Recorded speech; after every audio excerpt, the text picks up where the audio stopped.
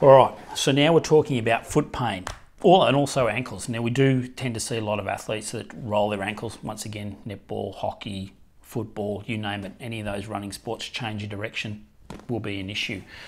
But what I wanted to talk about is obviously a little bit of foot pain, and we do see that, especially when the running athletes as well. It's a couple of principles that we can do that work really well with working with this. Now we're going to use the lotion, and the reason for that is we've got the most slip in the Premax lotion. So really want as much slip as I can when I'm working with this, because I don't want to be digging in, and that's when people obviously, especially juniors and so forth, will start to get really ticklish when you're getting in and working really diggy like. Okay, so we want big, broad, sweeping strokes.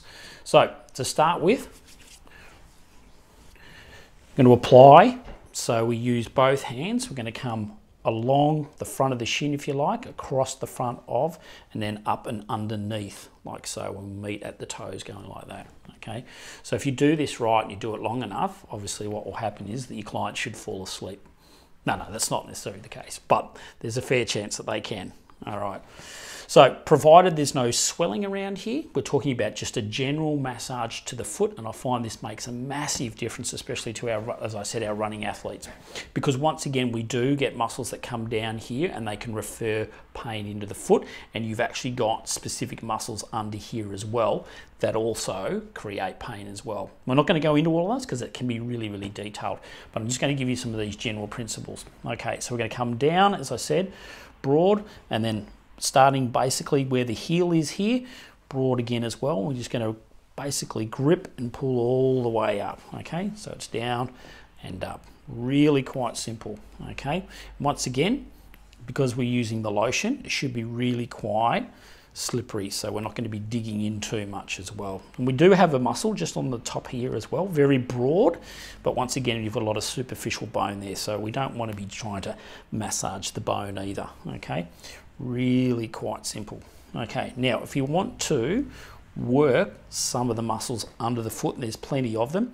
Some of you would have heard of the condition plantar fasciitis. Nasty little condition. Pain right at the heel here, can refer up more into the mid part of the foot as well. You'll feel that usually when you've been sitting for a while.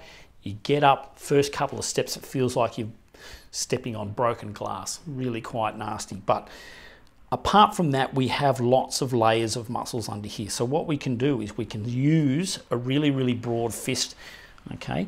And basically what we're looking at doing is just molding our fist into that tissue and working along the length and back up towards the heel, okay?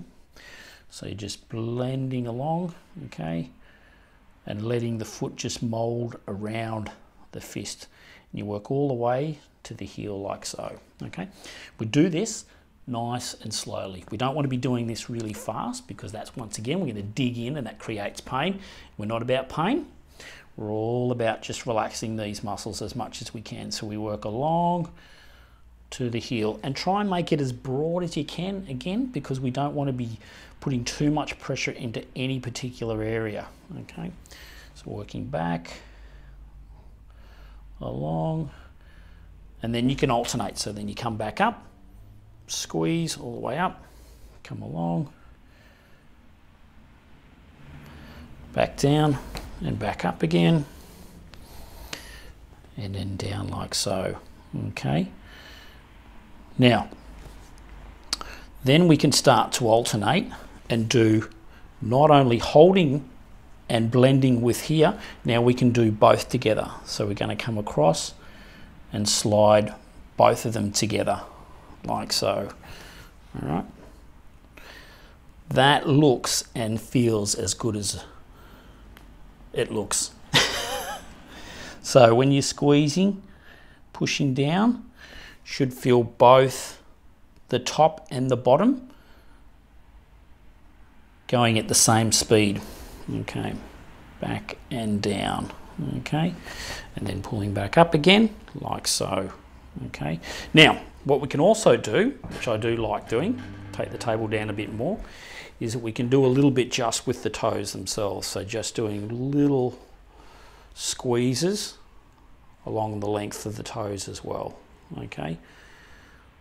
And you ask why? Well, it's simple. It feels good. Okay, you've got little muscles along that area there, so it's really worth doing it. Just make sure that the toenails aren't too sharp. So we work along. Really simple. Really great for those athletes that spend a lot of time on their feet. All right, now what we can also do, just very quickly, and it is very important, we have a muscle that runs right along here. Okay, that's your shin bone there, your tibia. So we don't want to be on that side, we're going to be on this side, and that's called your tibialis anterior muscle. So it's sort of responsible for bringing the foot up. Often gets neglected, especially with when we're doing a lot of work on the calf. So it is important that we do a bit of work on this muscle as well. So once again, it's going to be really broad. So we're just going to basically have, this is going to be our stroke. This is obviously going to be our hand that braces as we work along there. Okay, so right along that tibialis anterior, you have another little muscle that runs alongside it as well, and that's called your extensor digitorum longus. Now, both of them together, really important. So it's hard to address one without the other. Okay, so once again, really broad approach, right along all the way up towards the knee.